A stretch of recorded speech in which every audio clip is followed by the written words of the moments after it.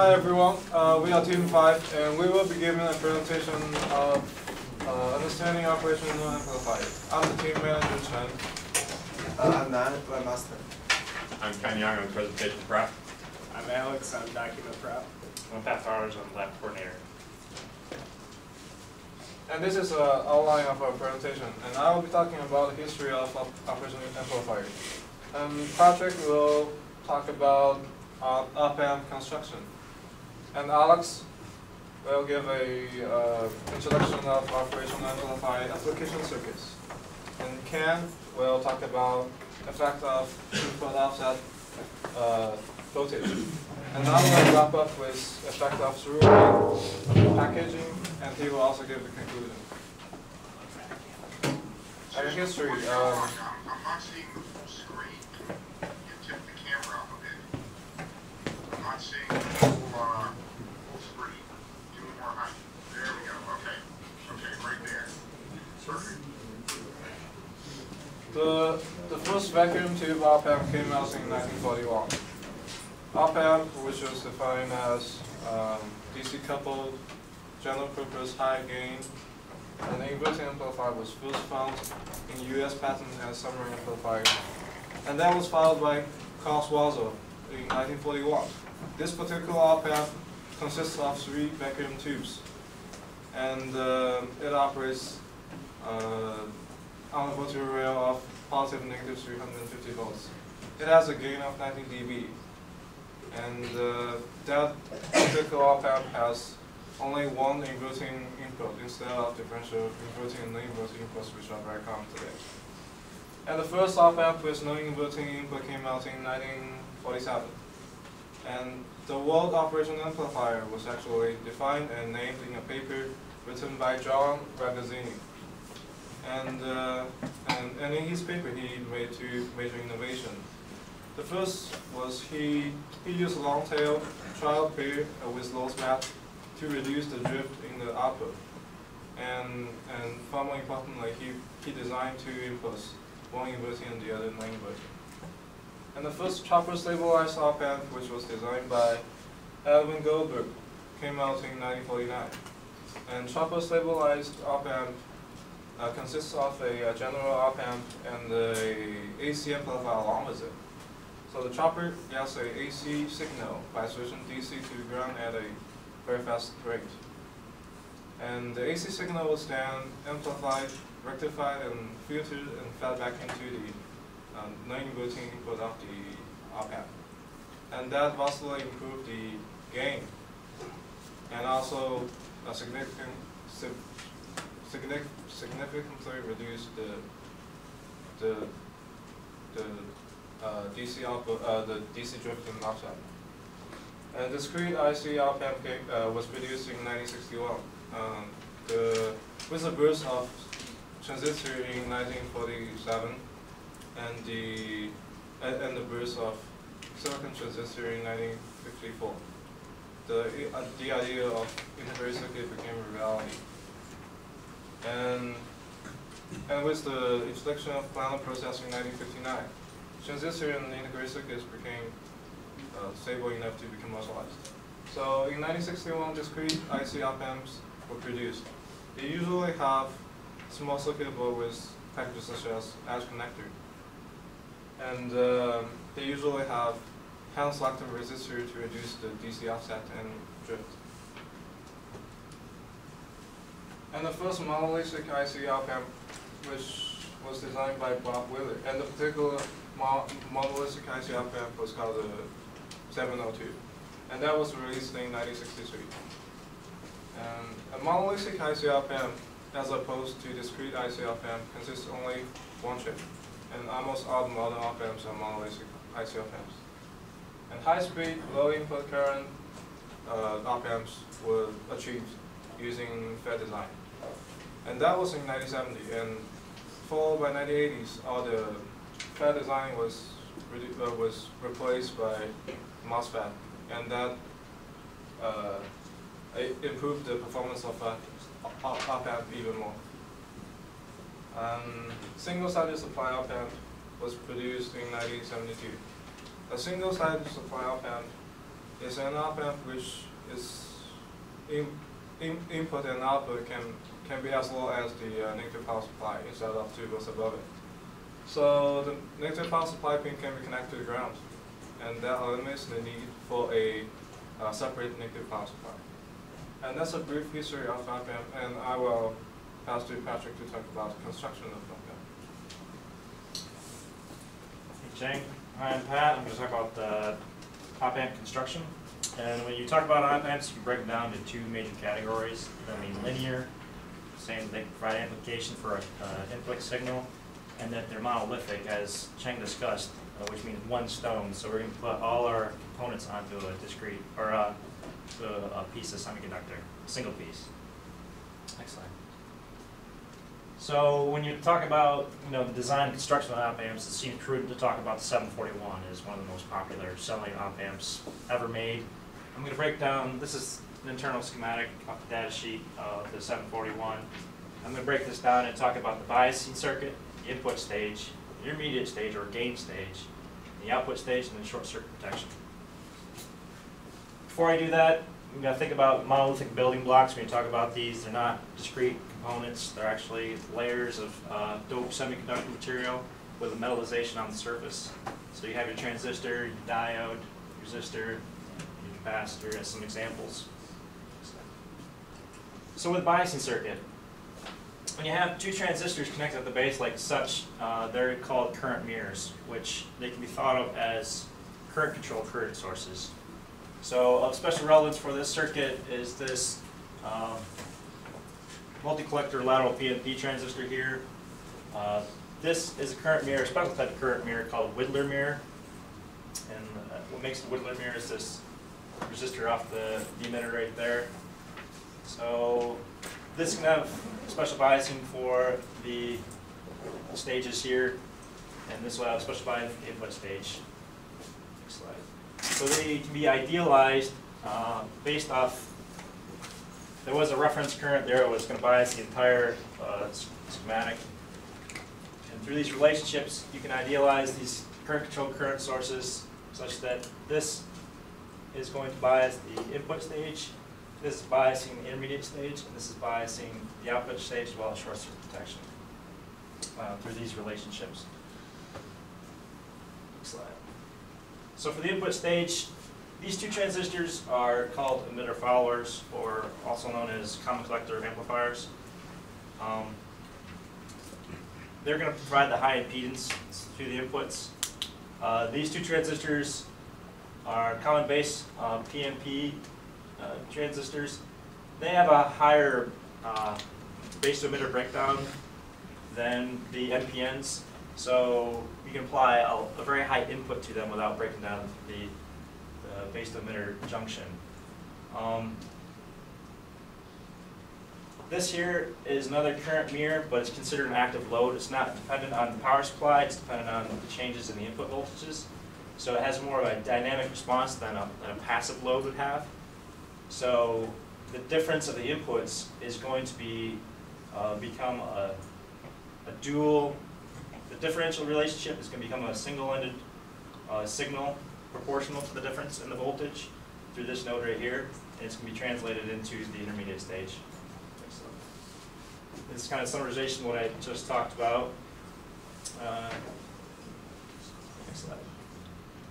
So for the intermediate stage, this is another emitter follower or common collector amplifier. It's going to provide high impedance from the input stage. It's not to load down the gain that we got from this stage, and it's in a Darlington pair configuration, so that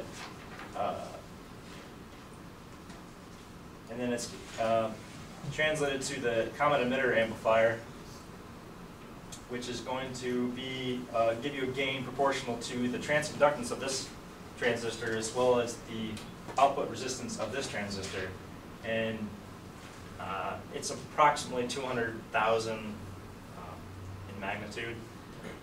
And this is what separated the 741 from all its predecessors. Was this transistor here? It's called compensation capacitor. It's going to give you stabilization and frequent response for the entire circuit. It's going to put a pole at about 5 hertz. So for your open loop gain, it's going to take a a decrease of about 5 hertz and continue on down at a attenuation rate of minus 20 dB per decade. And so from there, it gets transmitted to the output stage. Next slide. Again, there's the summarization of what I just talked about.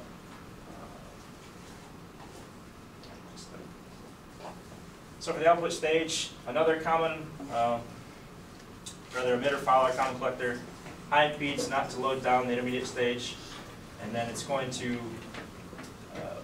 send that input to a push-pull complementary pair, or a class AV amplifier. So this can take care of the positive swing in the output signal, this can take care of the negative swing. This is a Darlington pair that kind of acts as 2 diodes in series, often used when you're using a class AV amplifier.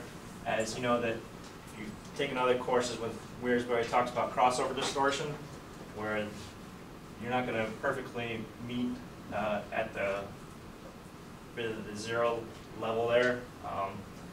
So this will provide that smooth transition between the crossover distortion. Next slide. And this is another summarization of what I just discussed. So for short circuit protection, these transistors are normally off, but if for any circumstance these transistors start conducting more current than they're allowed, approximately 25 milliamps, it's gonna go through these resistors and provide a voltage drop of about 0.675 volts, which will turn on these transistors and then bleed off that current through these 2 transistors, another current mirror, and kind of provide feedback to the entire circuit. And another summarization of what I just discussed, and I'm going to turn over to Alex, who's going to talk about applications. I'm Alex. I'm going to talk about some of the applications of op-amps. Typically, when you're doing op-amp design, you want to look at the ideal parameters of op-amps, which is 0 input current, 0 offset current, which is the current between the 2 non-inverting and inverting inputs. You also want infinite input impedance, 0 output impedance, and an infinite gain. And this is going to help you in designing. So a simple circuit is a buffer circuit or voltage follower. This takes an input in the non-inverting input, and if you connect the inverting input to the output, it should follow the voltage and not load the input with the output. This is a typical 8-pin op-amp layout. They also come with dual and quad packages. So some typical applications are the non-inverting and inverting amplifiers.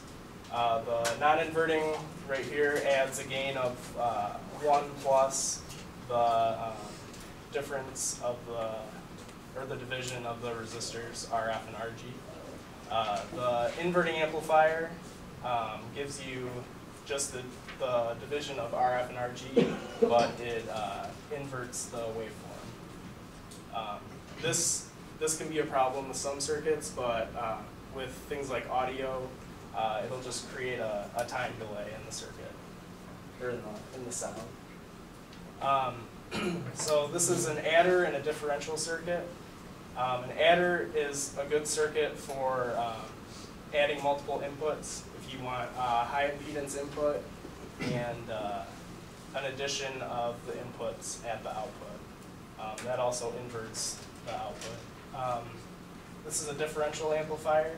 It takes the difference of V1 and V2 and then puts a gain of R4 over R3. This is a non-inverting summing amplifier. And the transfer function is a little tricky, but if you use the same resistor values for all resistors, you'll get a gain of 2 here and 1/2 here and here. So it'll actually just be V1 plus V2. And we use this circuit in our design to add a DC offset to an AC signal. And that works really well. Another application is the integrator. The integrator is a simple op amp circuit that has a capacitor from the inverting input to ground. If you input a square wave, it'll integrate it into a triangle.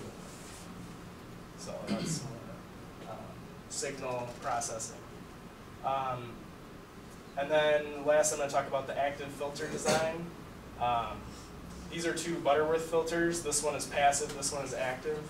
The active filter allows you to not use an inductor in the circuit, which can be noisy in electronics. So this is a good thing to have. I'm going to pass it to Ken now, who's going to talk about the specifications. Okay, so I'm Ken Young.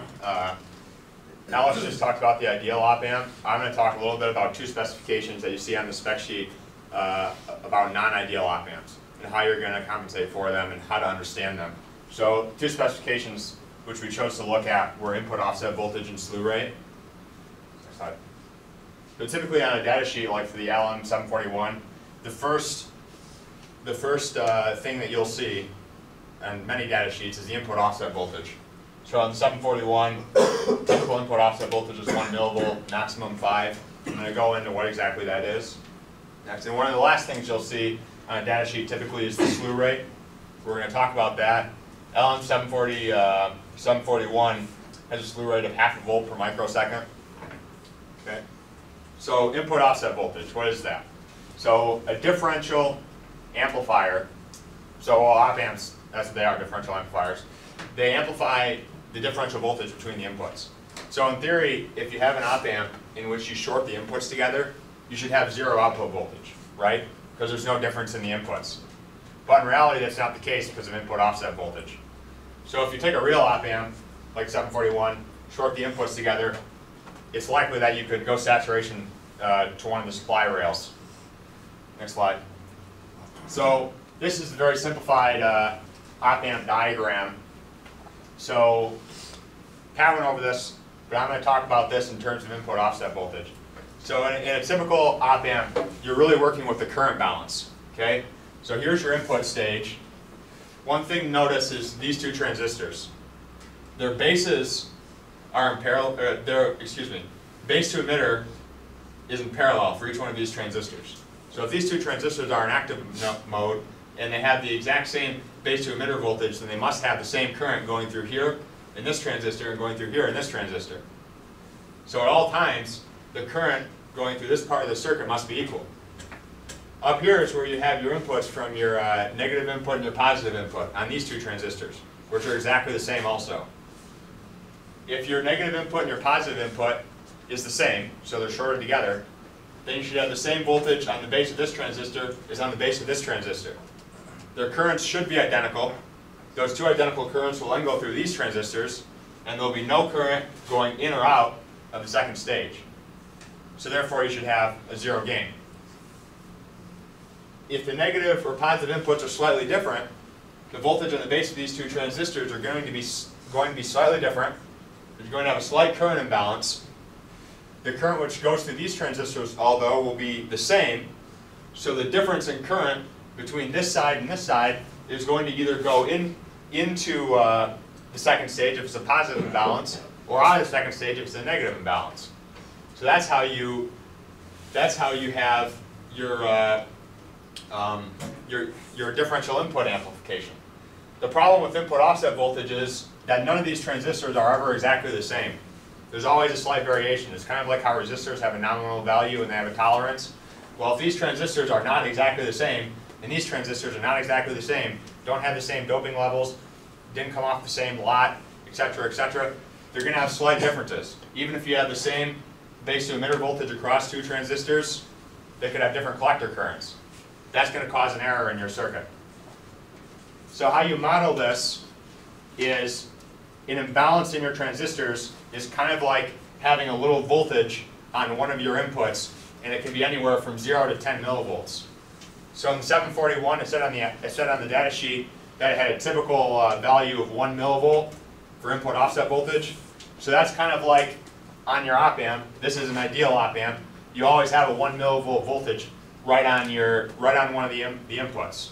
And because the imbalance can be with either one of those transistors I showed, this can be on this side, it can be on this side, you can flip it over. So that's how you model an input offset voltage on an ideal op amp. Slide. So the effective input offset voltage, we're going to go over a non-inverting gain. So this is just an example of something Alex showed. This is the equation. If you have an ideal op amp, 50 millivolts going in, these are your resistance values. Here's your equation. You're going to have 100 times amplification. You're going to have 5 volts in the output. But let's say we have an op amp and we're going to take into account the input offset voltage. And let's say it's between the nominal value and the maximum value on 741, which is 3 millivolts. How is that going to affect your circuit if you have 100 times gain? Well, the input offset voltage is also going to be multiplied by 100. So if you have your input offset voltage as displayed here, instead of having a 5 volt output, you're going to have a 5.3 volt output. Equally, the imbalance between the transistors could be in the other direction. So you flip this over, and then you get a 4.7 volt output. So if you have a circuit in which you need high DC precision, you're going to have trouble with input offset voltage. Or you could potentially have trouble. There are different ways of nulling it out next. So on a 741, a lot of you, if you've seen the schematic, you've probably seen these 2 pins here, null pins. And in the data sheet, they also show how to use those. So I'm going to explain how you actually use those null pins. Okay? What's your time? What? Time. Good. Okay. 21:45 right now. Okay. So this is the LM741 schematic that's on the data sheet. We're just going to look at the input section. The input section is very close to the generalized input, which I showed. It's the same type of thing. You just have more transistors to increase the impedance. And this down here is the exact same as this transistor configuration, except you have this added on to eliminate the input offset voltage. Okay. So what the data sheet suggests that you do is hook up a 10K potentiometer with the center tapped to negative VCC. So that's going to go on here like this. Okay. So if you have an imbalance in your transistors, which causes, in which when your non-inverting input and inverting input are the same voltage, you have a slight different current in one of these sides, you can move the center tap of this potentiometer to one side or the other, and the parallel resistance between this side of the potentiometer and this resistor, or this side of the potentiometer and this resistor, is either going to increase or decrease, so you can bleed off more current on one side than on the other, so you can get your balance so that when you have equal voltages on the input and off, or excuse me, so that when you have these two voltages shorted, you're going to have zero current going in or out into the second stage. That's it for me. Okay, hi, I'm Nan. I will talk about the effect of the slew rate. The slew rate of the op amp is the output change. Output change expressed by volts per microsecond. For example, 741, if the input is a pulse signal, the output should be like this. The slope here is a slew rate. If the slew rate goes high, the slope here will go to the vertical, which is close to the input. So the slope here, which is 0.5 volts per microsecond, is a slew rate. And the maximum frequency input sine wave, which can be applied before the slew rate distortion. For the sine wave, the derivative of sine wave is a voltage change by the time. How can we know the maximum voltage change? On the slope, the maximum is a cross section here, which is the time is equal to 0. When t equals 0, this part is 1. So the equation can also be seen like this. The maximum is 2 pi f. And how do we know the maximum frequency before the distortion? We can use this equation, the 10 to the 6 times the slew rate divided by 2 pi. Why do we need to times the 10 to the 6? Because the unit of the slew rate is volts per microsecond. We need to convert to the second for the frequency. For the purchasing op amp, we need to know the package and mount type before we purchase the correct op amp. There are 3 different packages. on the market. The first one is dual line package with the regular standard package we are using on the lab. It looks like this. Excuse me, 2 more minutes, and your time's up. Okay. And the second one is smaller body size, smaller pitches, and its thin is like 0.9 millimeter thin. And the third one is macro small outlet package. It's only 3 millimeter by 3 millimeter body, and it's this small thing here. And this whole thing is a socket. And on the mount type, there are 2 mount types: the surface mount and through hole. All the SOPs are surface mount. It's like you put the components on the surface of the PCB. You don't need a hole drilled on the PCBs. And you can also use this kind of socket which turns the surface mount into the through hole. For this through hole is a regular chips we are using. And also we can use this kind of socket, which the benefit is if the op-amp is not working or damaged, we can change it, just pull it out. For the conclusion, Chen has talked about the history of the op-amp, and Patrick talked about the construction and design, the schematic of the op-amp, and Alex talked about the op-amp applications with some application examples, and Ken talked about the effect of input offset voltage and the looping on the chips, and I talked about the circuit and packaging. Thank you very much. Any questions? I think we'll have to move forward, so thanks.